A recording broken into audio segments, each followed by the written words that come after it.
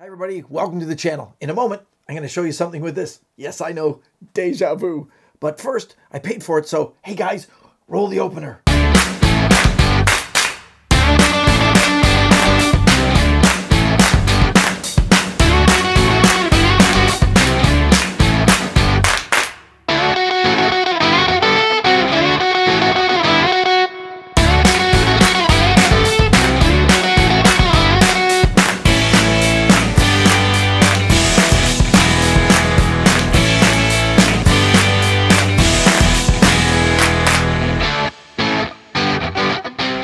Well, that was fun. Welcome back from the opener.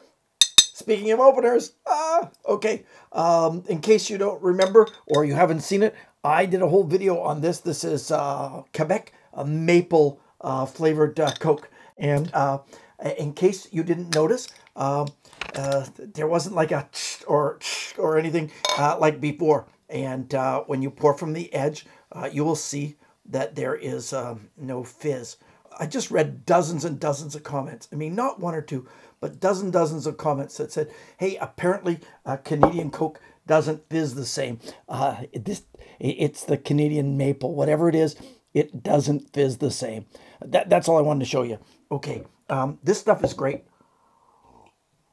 By the way, what I'm going to show you today has to do with this.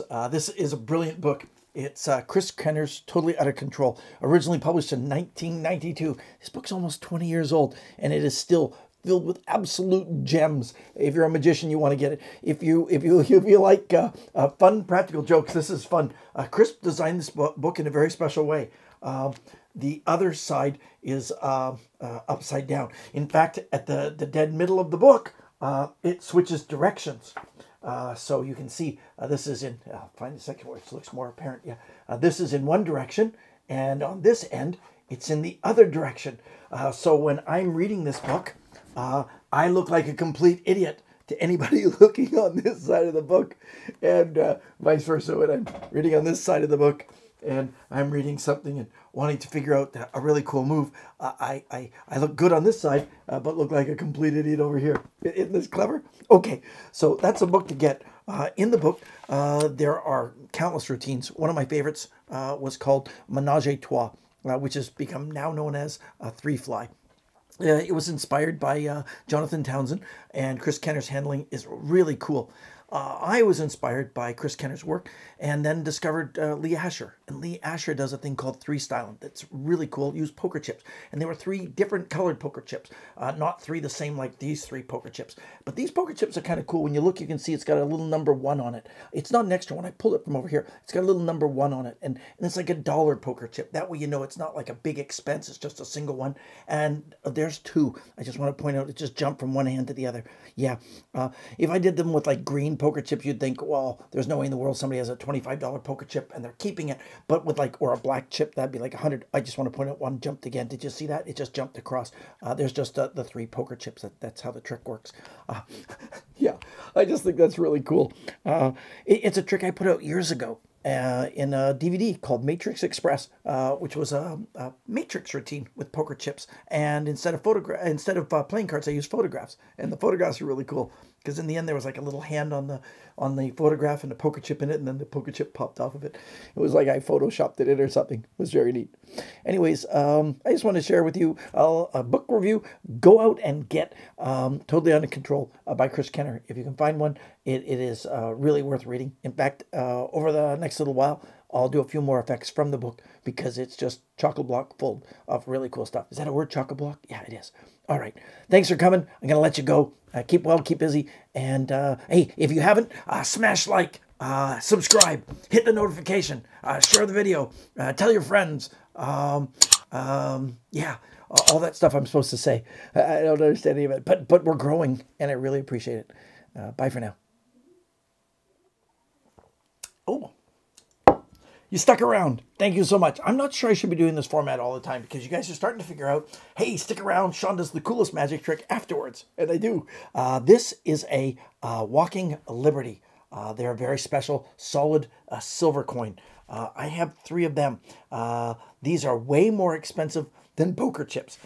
These are actually minted back in the 1940s. In fact, this one is 1942. So the war was going on. It was 1942. Times were tough, and yet we still have silver, which is pretty crazy when you think about it, that they were minting coins out of silver when they should have been making bullets to kill werewolves. Okay, there are 3 coins. 1, 2, 3. You can see that. There's 3 coins. Over here, this is a walking liberty. You can see, oh, he's upside down. Turn her around. There you are. I want to point out, I only have 2 back here. I'm going to open my hands as clean as possible because people say you're hiding things in your hands. Look, there's just 3 of them. 1 and 2. This is important because later you're going to think there's only 2 over here and only 1 over here. But then I do that move, and I have 2 over here and 1 over there. Yeah, I know, it's crazy. And the one that goes next, this is the one that's, oh, look at that. That's incredible. Okay, it wasn't incredible. I go like that. It goes right back again. Look, you can see up close. I just want you to see. I don't think there's anything I can show any cleaner than this. There's just 1 coin and 2 coin. 2 here and 1 over here. And then I do that action. Then I have all 3. 1, 2, 3. That's it. And it was done with coins, solid pieces of silver. 1, 2, 3 of them. Thanks for watching. Hit like, smash the like, yeah, and subscribe if you haven't, and hit notifications, and share with a friend, and tell somebody, and call a friend, and whatever you do. Thanks for coming. I really do appreciate it. Bye for now.